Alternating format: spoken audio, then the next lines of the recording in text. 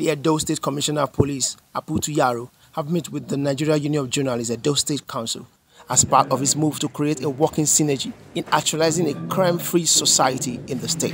Thank you for all the professional effort you have been putting in place and your synergy with the State Police Command all this while. I'm looking forward for further cooperation and synergy in the days ahead.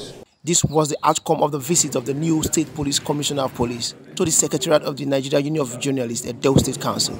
On his part, the chairman Edo State chapter of the Nigeria Union of Journalists, Festus Aleke, assured the police chief of a workable synergy. I want to assure you that journalists in Edo State will continue to cooperate with your command towards ensuring that all your activities are well documented and made public, nationally and internationally. We also want to quickly say here that we are partners in progress because it's our responsibility to work in tandem to ensure that the society we live in remains very peaceful.